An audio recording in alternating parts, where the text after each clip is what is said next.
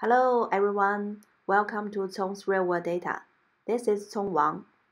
Today, I will talk about how to recode column values in R. Sometimes when you import your data in R, you may find your data was not saved the way you want it. For example, here, my RGO1, RGO2, RGO3 are strings, but I want to transform them into numerics, so I can calculate the means, standard deviations, or apply numerical operations. In this video, I will show you how to recode multiple columns in R by using the mutate and recode functions. In this video, I will continue using the sample data from my PhD dissertation. The original data contains 69 rows and 138 columns.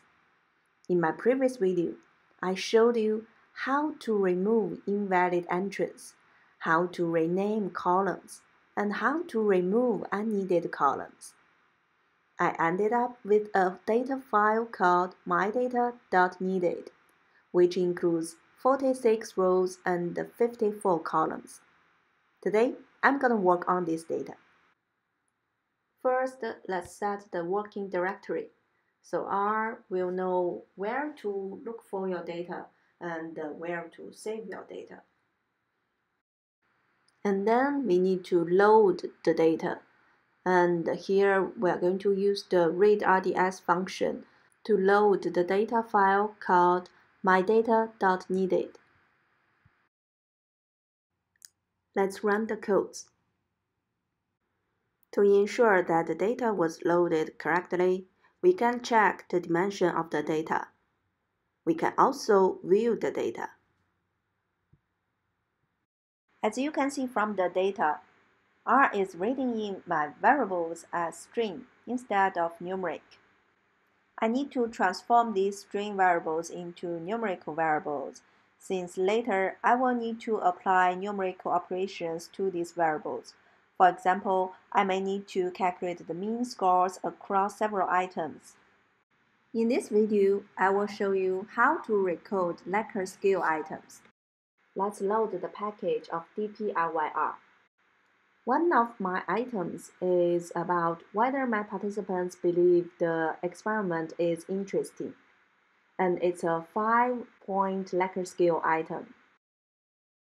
Now I'm gonna show you how to transform string to numeric for a single likert scale item.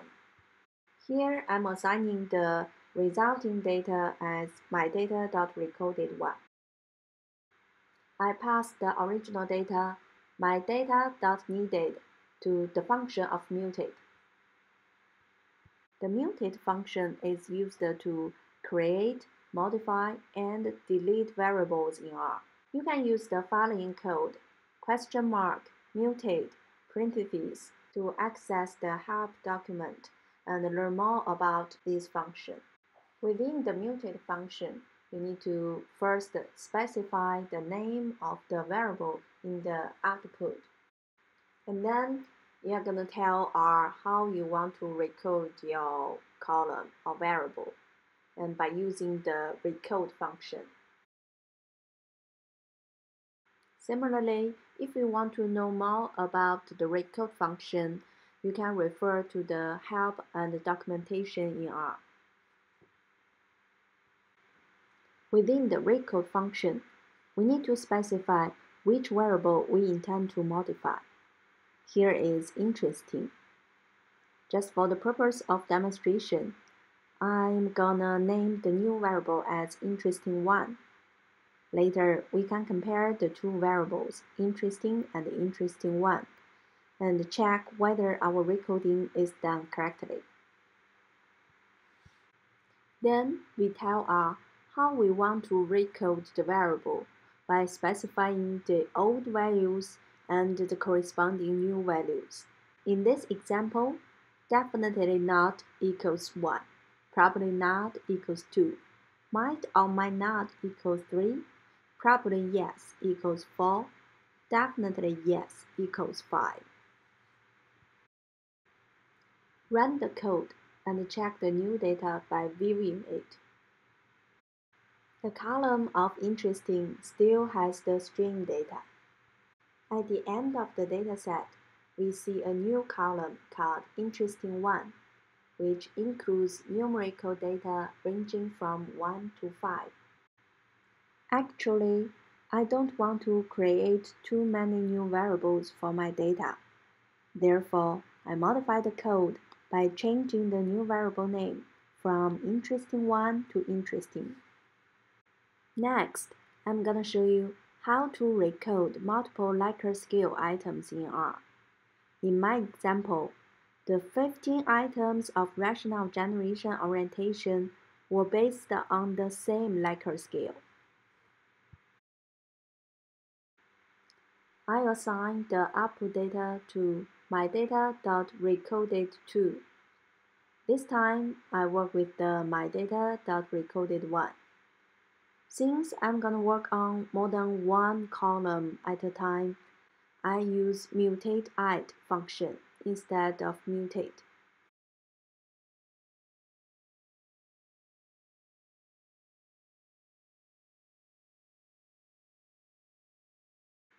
Within the mutate function, I specify the variables or columns that I intend to modify.